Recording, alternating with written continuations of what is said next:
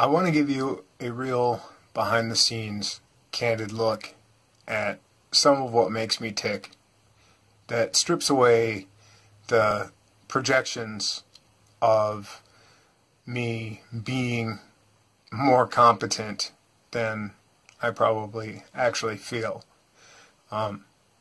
This goes back to about a year ago.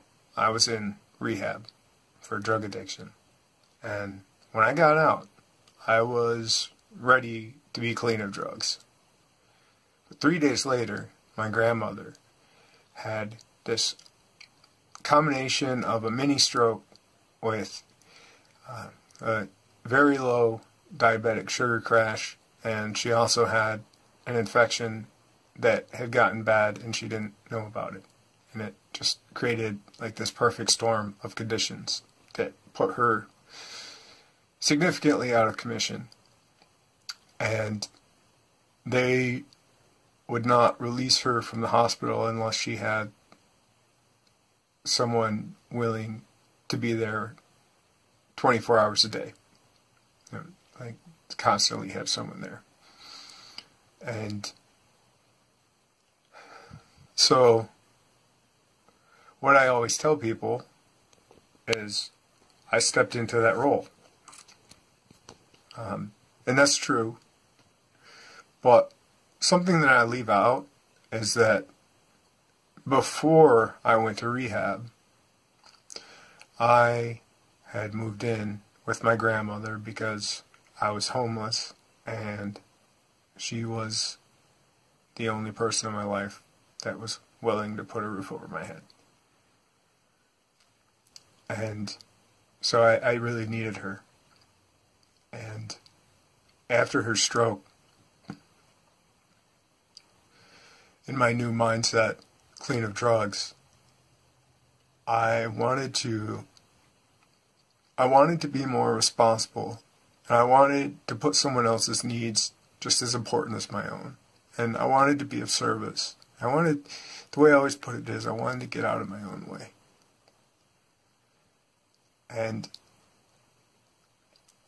my grandmother is someone that has always put herself aside for other people, to the point where most people don't know what she's carrying around with her, because she doesn't complain and she doesn't take her negative feelings out on other people.